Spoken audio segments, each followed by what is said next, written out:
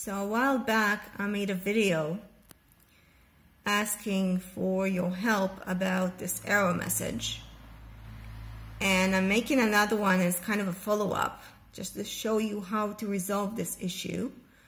This is what I got trying to install or run live from a disk on key, a Linux distribution, specifically in this case Lubuntu, but I've been trying with Ubuntu as well. And it's actually pretty easy. All you have to do is press tab and you'll be getting this, and then type live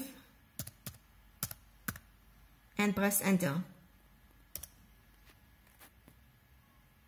Now we're just going to wait a little bit because it runs it from the disk on key and it takes time.